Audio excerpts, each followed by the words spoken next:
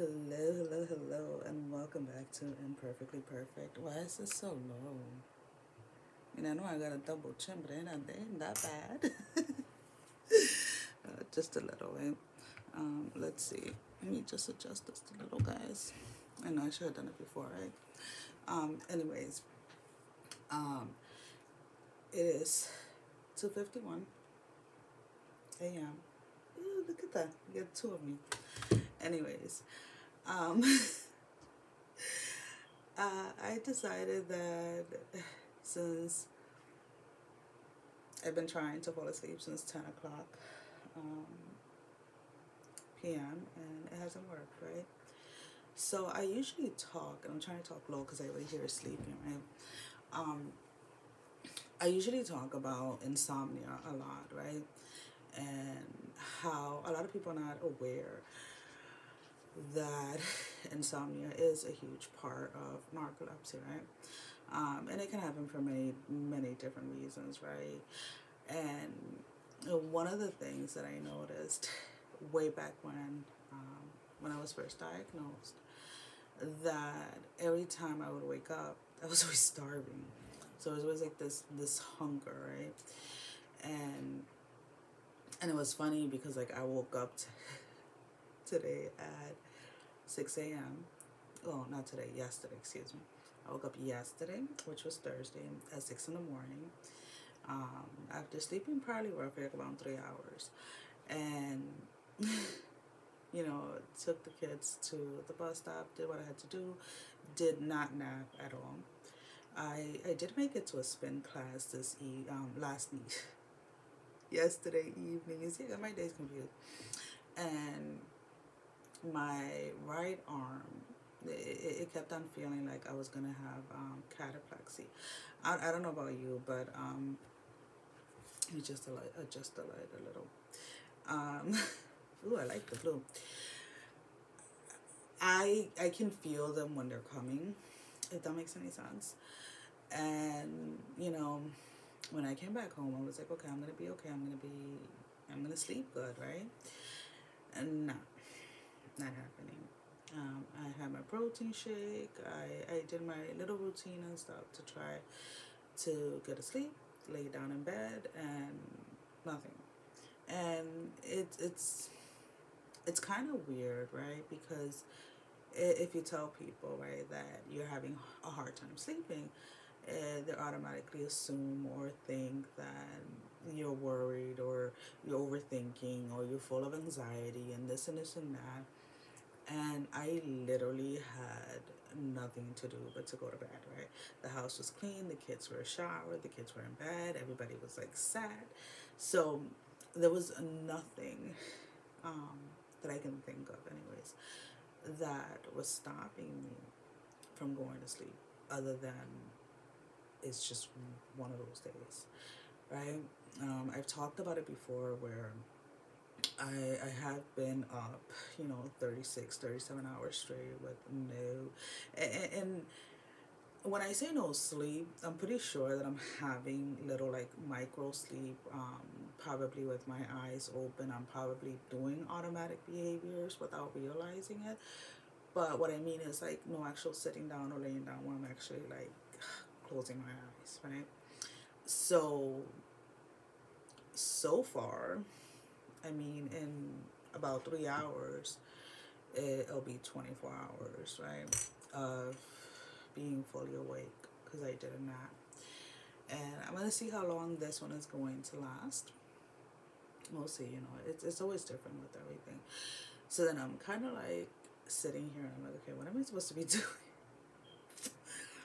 Because I have been lacking on this channel, my other channel, and I slept a lot. Like the last couple of months, I've been sleeping. I had surgery back in October. My sister had a baby in November. I just had a lot going on. I had a really bad flare up of my psoriatic arthritis. So I have been sleeping a lot, and now it's like my body just doesn't want to sleep. And it's not this insomnia like I want to go to sleep or like my body, like I am literally awake. Like my body, my mind, everything just wants to get the day started. So I said, you know what, screw it. After a couple hours in bed and failure to fall asleep, I was like, I'm gonna get up and make a video and kind of show people like the in the moment when it's happening. And that's basically what I'm doing. Once I'm done with this, which is gonna be very quickly, I am probably gonna start working on some like post and some stuff that I want to do, and kind of around 5ish or so, I'll start meal prepping for dinner for later. And that's more with like the hopes that I'll crash at one point or another, and actually sleep. So I would get done as much as I can now, so that if I do crash, I'm not falling behind like I have been. Other than that, um, everything's been pretty okay, I guess. Um, Kids got sick, one after the other, but it was not, it was just, it's like a cold. Everybody was sick for like 48 hours at a time. Don't mind the yawning. That has been going on since Tuesday, actually. It was so embarrassing. I go to spin class Tuesdays and Thursday evenings, and Tuesday, all I did was yawn like the entire class. And it was funny because then I was looking through some photos today, and I think I found photos from like 2017 where I was like working out and I had actually recorded myself and I had done screenshots, and it's like that was the first time that I realized that I was yawning, because it's just become something like automatic that just kind of happens and you're like unaware of it. So when I was in spin class on Tuesday, I was noticing it and I was just like, oh, seriously? Because you're there with other people, and you don't want to make the instructor feel like you're bored, because you're not. Like, you're actually enjoying. I was enjoying the class, but anyways, moving away from the story, I just said it because I just yawned, and people are like, "My God, you're sleepy," and it's like, no, I could be dancing and partying and still freaking yawn. But other than that, I mean, it's just kind of been, I want to say, like, from October to like end of mid-January, not end, mid-January, it was very rough, just because there was a lot of things going on. A surgery went well.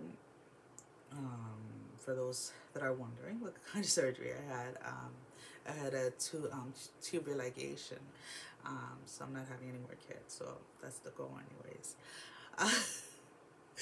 And my sister gave birth in November, towards the end of November. Then we had Christmas, New Year's, my birthday, and boom, everybody got sick.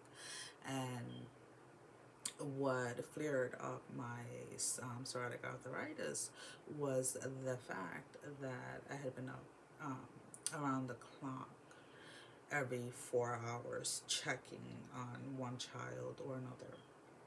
I have 4 kids, so by the time it was done, I unfortunately didn't, during the time that they were sick, when they were falling asleep, I was falling asleep. Now, they couldn't go back to school, the 3 little ones, because 2 of them are in the same class. So because she was sick, it was kind of like, just keep the other one home type of thing. So it became a little bit, a lot. So I kind of was sleeping whenever they were sleeping, right? But I wasn't eating right. I was eating the wrong type of foods that I know causes a flare-up. So literally, like, the day after everybody was done recovering, I couldn't even talk. I couldn't move my face. Like, my muscles in my face were hurting. Like, everything was hurting in it. And it took about a good week and a half in bed, pushing fluids and just kind of like laying there to kind of get over it. But I'm better now. Well, of course, right? Because I'm going to classes and stuff. But I just kind of wanted to, this is it. Like, the world is sleeping. Well, in this part of the world, anyways. And I am wide awake. And it's funny, though, because this this is what was happening prior to getting diagnosed. I would spend nights after nights wide awake, and when I first heard the term narcolepsy, again, it's something that you kind of learn, but you really don't learn it in depth, right? When you're in school and stuff like that, and so to me, it was like something that was like, nah, that can't be. Like, I don't sleep. But I remember shortly after being diagnosed, I joined a Facebook group um, for people with narcolepsy. And it was funny because it will be like 3 or 4 o'clock in the morning. And we'll all chatting on Facebook because we failed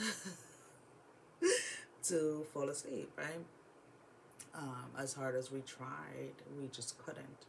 And it's one of those things where people are like, well, if you get off the phone, if you turn off the TV, if you do this, if you do that, and it's like that doesn't work, right? Of course, we all have our, like, I have my routine of, like, phone stays in the kitchen when I go to bed, this and that, but it's like I can be watching something that I really want, and I can just pass out, right? I could just fall asleep. I can be on the phone and fall asleep. You can be blasting the music. People are talking. People are like it.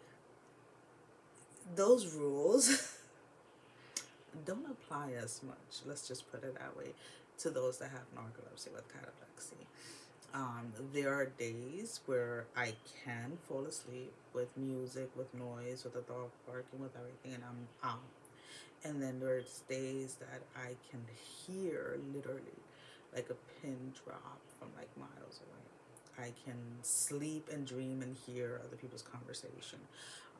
There are days where everything bothers me and I just cannot shut out the world, noise or anything. So because of how complex it is, because of how unpredictable situations are, is very difficult, right? And it's difficult to live with it. It's difficult to try and explain it to people that are not experiencing. It's difficult to to do things, right? To go out with family, to go to events, to have really, like, even a romantic relationship, because again, if the other person is not going through it, they can't really understand. They can listen, they can try and educate themselves, but it's very, very, very hard for someone without narcolepsy to really understand, right? And I, whenever if I wake up, let's say from, I'll have days where I'll sleep like 16 hours and I'll wake up and I'm like, oh, I'm so tired, like I'm ready for bed. And somebody goes like, how can you be tired? You just woke up. And I literally tell them like, all right, you go 48 hours, 72 hours, no sleep, nothing to wake you up, no stimulants, no coffee, nothing with caffeine, nothing. And after those 72 hours, take a 20-minute nap and wake up and tell me that you're not sleepy, tell me that you're not tired, and then maybe then you can have like a little taste of what it is that it feels like to wake up like this. And I feel one of the hardest thing is the fact that I tried and I was on a medication for like over a year that allow me to wake up feeling refreshed, feeling amazing. And I remember like once, not right away obviously, but like once it got into the system and it started working, I remember waking up and I was like, this is how I'm supposed to feel. Like, this is what normal people feel like. And I remember being so excited. And unfortunately, we pushed it as long as my body could handle it, and enough was enough, right? Um, if I kept going down that road, I was not gonna wake up one of those mornings. But that's besides the point. What I'm trying to just say here is, with with everything going on around the world, right? Um, there's there's a lot of fear, there's a lot of anger, there's a lot of judgment, there's a lot of bickering, there's a lot of fighting, and my heart honestly goes out to everyone, because I know what it feels like to be in fear of something, right? Of how am I going to make it through, through the day? How am I going to make it through the week? How am I going to make it from here to the bus stop or whatever? But it, I personally stay away from the news. I really do not engage in conversations when it comes to COVID, when it comes to vaccines. Everybody has their opinion, everybody has their choice. And I just personally, the time when everything first started, and I tried having conversations with people from different point of views, different perspectives, um, it became more of like I'm right and you're wrong type of thing. And I feel like when you've gone through an experience and you're going through an experience like we are, right? Those of us that have different, not just narcolepsy, but any like invisible disability, right? Anything where your your entire life is affected.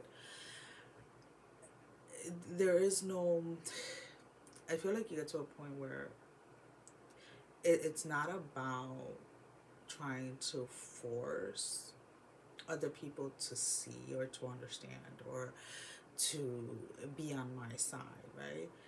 It's more about sharing our experiences, right? It's about opening up about what is truly happening. So, because of that, it really, really hits me to the core when I see people going at each other, like, the name calling, this, the that, because people are judging other people without knowing what that person's experience is, right? What their history is, why they've chosen the stand that they want to take. And I know we started with the whole insomnia thing and we ended up with this. It's just one of those things, right? But I'm gonna end this video because we're hitting almost 20 minutes, and I really wanted to try to keep these videos a little shorter. So thank you guys for watching.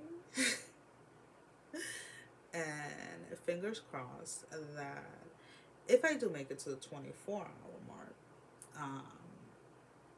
I don't make it to like a 48-hour mark. And if I do make it to the 48 hours mark, I'll be here too. No, let me stop. Have a good one. And for all of those of you that are sleeping while I'm making this, I hope that you're having wonderful dreams. Bye-bye. Mwah. Don't mind the one bit.